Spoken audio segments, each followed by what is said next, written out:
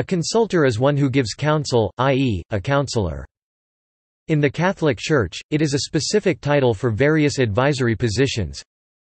In the Roman Curia, a consultor is a specially appointed expert who may be called upon for advice desired by a department. Consultors, who can be members of the clergy, female or male religious, or laity, and possibly even non-Catholics, are called upon according to need and according to their competence in specific fields. The decisions are then made by the cardinals and, since the Second Vatican Council, bishops who are members of the department, those of the greatest importance being made at plenary meetings, held in principle every year, at which even those members not resident in Rome take part, while those that are important but of ordinary character are taken at the more frequent ordinary meetings, and the day-to-day routine work is done by the prefect or president of the department, assisted by the secretary and undersecretary and the other members of the staff.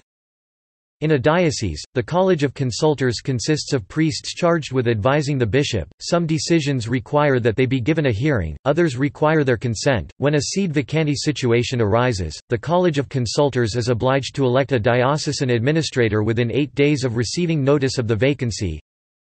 In certain regular congregations, i.e. religious orders, consultors can advise the superior general, e.g. the 6 geographically diverse consultors to the superior general of the Passionis, provincial superior, e.g. redemptorist vice-provincials, or a local superior.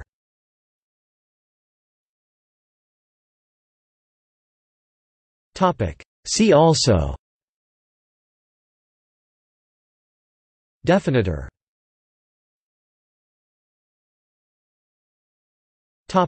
Sources and references. Catholic Encyclopedia